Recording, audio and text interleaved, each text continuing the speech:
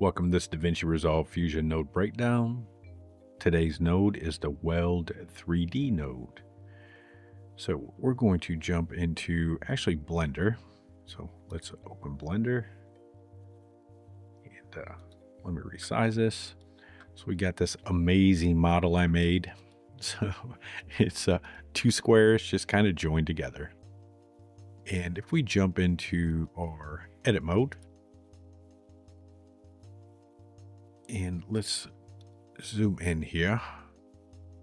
If we look, we've got some vertices here along this line that are pretty close to other vertices. So in modeling, a lot of times we'll have vertices that are doubled up or super close to each other.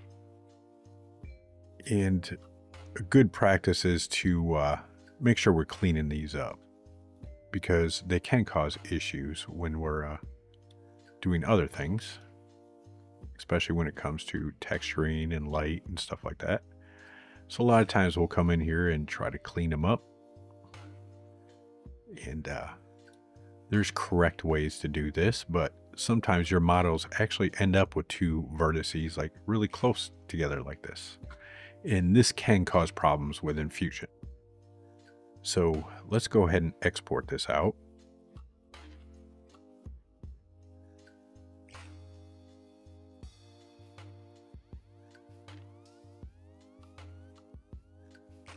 And jump back into Fusion.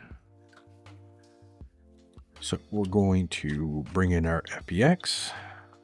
So we'll use a FBX Mesh 3D and bring in our awesome model we created. And let's knock that size down to 0.01. And let's throw some color on it just so we have some color. So if I spin this around and we kind of zoom in, you can see the issues that's causing right in here on our shading. So it's going to cause the same problems with textures and with materials and shading and all that stuff. So Fusion offers a node called the Weld node to help fix some of these. Because what's happening is we have multiple normals in here causing issues. So if we go to our 3D scene and let's turn on our normals so we can see what's going on. And let's change this to wireframe. So if we try to zoom in here, we can see some of the problems on our normals right here. And maybe wireframe wasn't so great. You see we have double normals going and double normals, and our normals are doing weird things.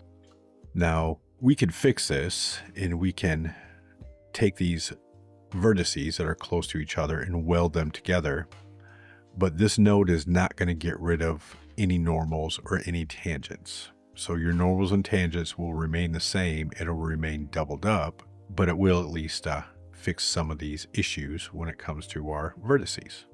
So let's go ahead and bring in a Weld 3D node, and we're going to place it right there. And on the Weld 3D node itself, we have two modes, whether it's welding or fracturing. If we have it on weld, it's going to weld our vertices together. And if we use fracture, any two vertices that are close together, it's going to unweld them or fracture them. And initially, our auto tolerance should kind of fix some of this stuff. But if I look, it doesn't really look like it's fixing anything on auto. But if we uncheck that, we can change our tolerance manually.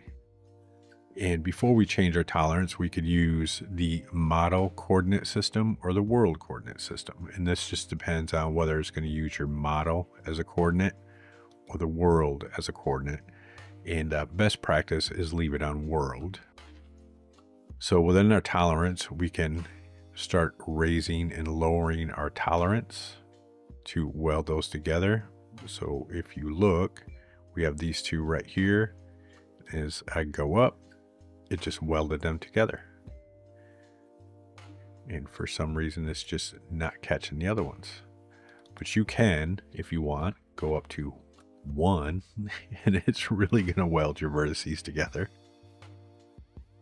But this will allow you to go beyond that 0.00001 to start welding stuff together. So you can see at 0.6, at 0.03, we're getting all of our vertices put at the same location.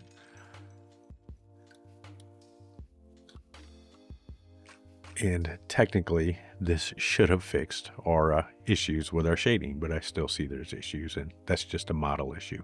Now, mind you, don't use this node just because it's here, just to be trying to clean up any models that you bring in. Only use this node if you know you have issues, because it can screw up your regular models, and you may not even notice, but it's doing odd things to your vertices within your model. So only use this node if you know you have 2 vertices that you need to weld together. So use it modestly, because it can break a lot of stuff. But that is the Weld 3D node. I will see you in the next node breakdown.